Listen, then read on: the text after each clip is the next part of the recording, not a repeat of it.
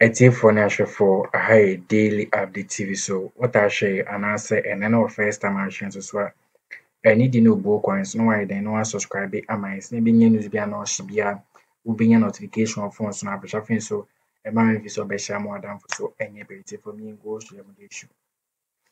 Eya akufado ne body guy no a je say luxury house bi wakosi ne de enya asangeto a esi wani say ka che a je so mo say ewo eya denta Accra a je so ono na yesi no o manage sa a state house na o de ma han eji sika pudogu na egu ne bottom eno na divine e ka say wonya say sika no we no de kosi sa eye luxury estate house no sika sen and as a base sen de man we no to as no ka say enko very risk to extend some body guy kwampo enyes ka edisi state house na omomie NPP guzai unum say guy be da kwa say tibide to no nkofu mi ka kan omu diska na nkasa we no ka say NPP for so atua aye media for ni bika TV station no radio station awood watches na be ya enema akufado aye no omo be kata so no makeka nema papa mko na afa akufado abra secretly no yeti omo ka low key we no trust no can say akufado and as at least when the borrow no ka akufado bit me akwhye sutudet for eji no my coup enka ye kapa ebra na nka John Dramani mama na tisu Samri and agasa adi winning Kesi enka akufado akwhye sutudet for eji no koma ye coup eno akwa information say more remie pa am sure kam ninku tinsem bia eye listo any eye divan ba bonche beke ba ede komodetwe na ato aye no na ehye fom a odi carpet access e na wa ma atota asafa so asim say e ka fom ho owi a we nyina sika no akwa akoshe fom no de ahye fom wawu e na okọ. You see, some of these things are ekoso no oti the rate at which are chrono ekoso ewo educational sector mu ekoso ewo security also ewo security agencies mu ekoso ewo ministries ni various agencies any flags naka ubisa hu say a bodyguard to Beijing bodyguard to event say empanyfo omo aban mu ibisa hu say omo pay yesen see miminim bodyguard abako a oka mampanyin hu a I'm telling you so kosi ekoshe estate sir we see ewa denta on enya estate onu ye estate develop estates o see with physical cash you ask yourself say na ogdan ya na ogade wo wiase mu ase o ye times ni nyina Ghana for esika meanwhile no the ordinary Ghanaian no te wonu mu a citizen no te wonu mu o pa adwuma o tua ne senate contribution at the end of the day wa pension ni sanka ne sika ebi ni sanka ne tinka onya hwe no ene go fotiti aban mu a che say omu risika no na nim me ade ba ko a me me ya ne say all jokes aside ya kasa yin na about government no me biggest challenge is media, the media space no hwe unim say andra na madam for lady be air prompt me say unim say no catch me say na mahama pa na niama na nakufu ado aban mu wei oye wei ana nke ye no mahama time anka mahama beda asino obisa me no and obisa me question strike me say no a real question we obisa me say osinka na mahama time wa na nka boni say ye de beche no unim say na nando time yi ni sika bebre a odebe is sika odebe yellow kwan sika odebe si classroom sika odebe develop ya mamanfo atom odebe ya kwan sika nkobetifu o so mamanfo atom no unim say o channel say sika nyina de tua ne media apparatchiks no under the so called guys national security ituba kono unim say this media guys no omo agenda mo push omo agenda no. These people every day just to whitewash and water down the impact and effect of bad governance, misgovernance happen under this Nekufuado government. Into social media no pretend so nim the ekoso. And many of the media houses in Ghana today, all of them, nanka me see adia na Nekufuado aban we aya wa fa no adi bebre wono mu a se ka pay mahama time wan kam ye sure se ku see se ka happy mahama time we couldn't have forgiven him Nekufuado be kwa ko se soldier for echi se munyeku because we obi a wotimi ko free doctor for say a doctor for mo condition of service inti mo ko strike na serebo ono ko strike na me ko kan ya o se me nko yam eyi me de o mo ko court no kwabra na o se me nko yam den o se me nko tete enuro na me fansa serebo another Jimmy bako ai unim etino ubisa ho se sa nyama we nyina e happen and ananado obi ankasa and unim I'm only reflecting on the past because I was involved in the politics at the time. No, you know, unim say me send na me buti me fu mahama like because in Zambia yet no na me buafu na me nteme wan say but him say sanyama na e happy and mama we couldn't forgive no happen 20 times obi anka ho asem enu na me da so bisa question ni say enti mama we for like enyasafo na yesi no mo kasa in the past no o table mo papa he praise before papa he Reverend Mateus, Pastor Mateus, then Mate. Oh, hey, who say, women are glow, almost like women are glow. Now, me say women are glow for more no more. No more she team. Oh, team, oh, no more. Yes, say, let's pray for Ghana. Oh, mine say, a radina dear na buy a miss idea now buy a sea. Eh, oh, my, I'm an oban bi. Who so, or J microphone. Ono bisa Nyankopon se Nyankopon pa doga na man no de o man panyin bone te se mahama ebra yan yi unim se nde the woman has lost her voice on kasa je se who de nanado ayo yes gift Evidazi. All these people are quiet in this country and we are going through this mess unim se enen nansi at TUC for strike action ya omo initiative ya omo say organized labor unim se Ghana Bar Association for ayo so mo ante de ekoso Ghana asisi mo de mo nko pension da wonim say mo ayo mo afimende Ghana Bar Association all of a sudden na no dwom by what type of body yeah ni wono mo omote boni ekoso ni na o ma didi ame aye peche and say aye tonani ma teacher say judge tini bi fie ya totoma afa mu dimika kwakope judge for no pen junction and I say hey they say they are Kesi. I judge for I didn't mutim ya ton a mo nya we. Say same say ban we. O hwehwa mo hwe nkan say ban say bi da o mo hwe nipa ko atimi kura o. E ho for say seliwa ne ya ton o ma ton mo man kaso mo ho. Na kanya asem a Speaker of Parliament ni fie a watim. Watim wasra no pa so we afo gina ho. Ye de ayi machine ba besi so. Chese be peke e da na. Mo pede wa ha asase de aton mo say e da na mi mitim mo ton o fi Congo ebe visit Ghana in recent times no be me say o social media any am kokoko so ni the way your leaders for no year na e shocking no just in the country mu corruption any ketahye ne proye ati se chen bibia but oba Ghana no the same no tete no enya de a e ne de na se kwa Akroma Ghana penny na okansem bi profound or say a politician or say you can drive the best car, live in the best mansion, live the best of life and still at the same time no jeniama ebebo amanfo no like obetimi anya sa na mani nyina ma ho ato odo mako school papa obetumi asidan papa obetimi achele na at the same time no so watumi so ahwa amanfo no masetena mu so ayeyie. But you see, the Akosu says here, you know, when Bobby Adiem want to say, these people are stealing left, right, center, back, forward, east, center, west, north. Just say, no regard. Only so be and will be at say, almost from the last time I met Nancy, I only say, my analysis be here. Okay, listen to Shad Odie, my assignment, would you saw in some training investigation? Check the background of some of these politicians. Kosho Mumba. Oh dear, Ța$ʊpa. Nabi Udim say. Wait, Kwejina Makobua.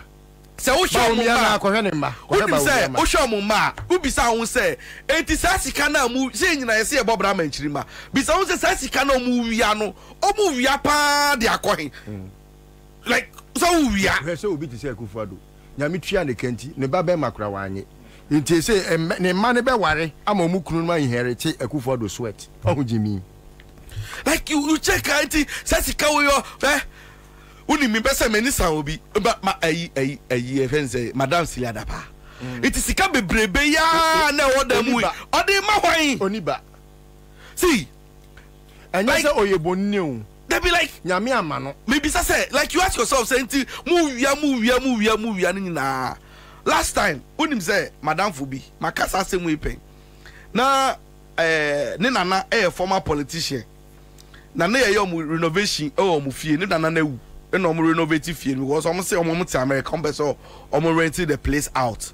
Unim say omo tutu old house no na omo ko realize say sana ne nana no etu baby form ya pack sika ebe frufru sika no so atwam ebe sa frufru da bi sika no nyanda de atwam siji de to kesa ne nana no pack sika gua na sika no omo ko konkova etifo ni ahwefo yi ni atensema eye divine ababo ntabeka ne nsem no ka ne more ma de fa eye kub ne ade kese na eye list to more kan na e more mi pa ne ento ensem so e de fa eye NPP good for ni bi and you say no no eye list to any kase no kase enganya ade an kan bi and this NPP good for ni bi enya piece of or sen komo plan ko amponan komo eye poison eye Akufo-Addo ne no akoya dey say more mi pa je say o sin kono ni busu ni ankongwa ere dada according to list to en some kan no o we no auto no kan say eye kenofo ya tan so direct some scam bi e ko no ankasa account mo boss escan di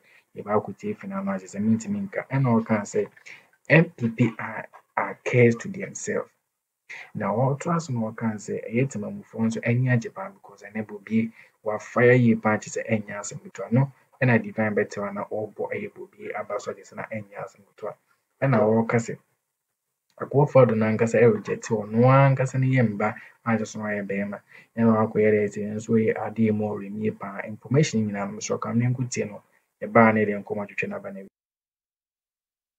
ayi Rollins abangu ye no Akufo bai one of friends say membrane yendwendwe asem o mekoya nepuku mami ka asem chew we ye nua no aban no Rollins aban no egu awie he me kra de omo de ye me hwe de Rollins de ye me timpese ye press conference ne ye kache wi asefo nyina say Rollins kra no obu na Kesi agiman kumeni mu ase unim se sade na ma ndisi fo aja sade fo ani so di komo so de ya na de na so de ni nua ba ena me organize press obi ye na ade ya na entiase o sade de ka na ma ndisi fo aja sade fo ani me organize press nyina na me de command me na eja some so me die mu na ode ba ntia ni ena afi na Kesi be kan ni sem de o say journalist bia nko true story na kama uko true wi na abeju sika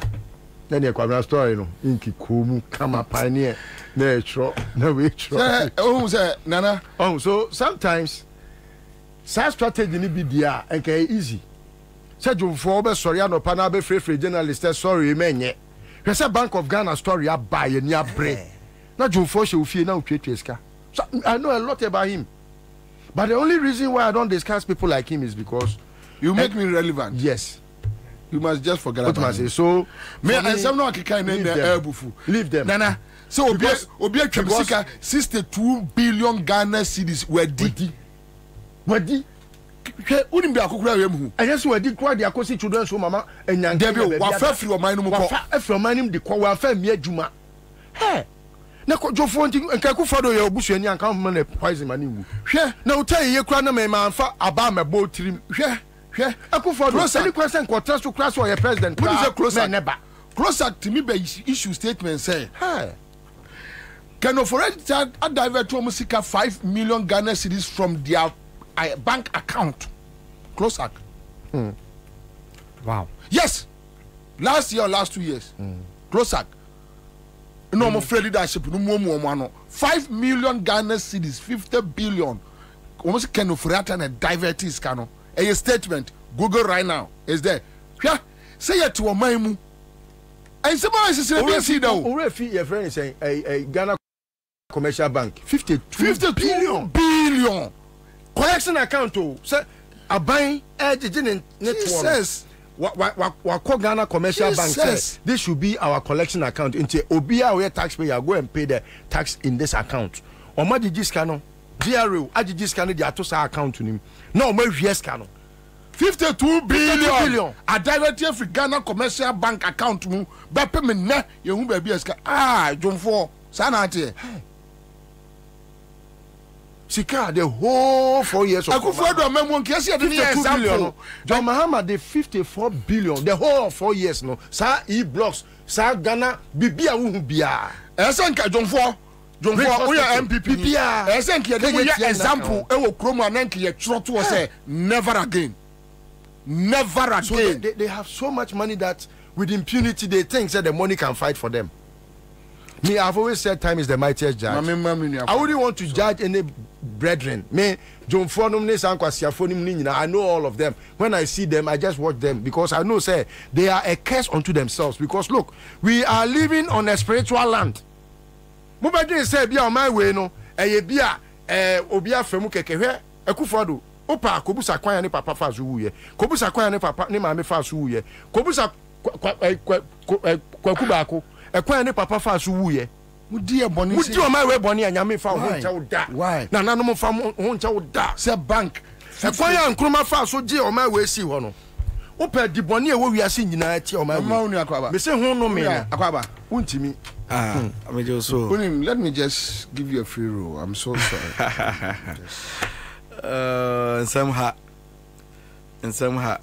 na mamichia etiefo ne omo so mo hwe na oni meba no na mitie mo pa na nsem na mo can I can clearly tell from your more passion no more exhibiting is like more a bit emotional was one say asem na mo can I say nsem we ha and I say nsem wa etumi nkrofo na mo keka ho nsem no ba onim say you think that Muti Hano Mwasam Namokang and your Mwasam Namoham Namokang, you are speaking on behalf of many other people are in your opportunity to Ebiomunya microphone anymore and Nase no Makasa.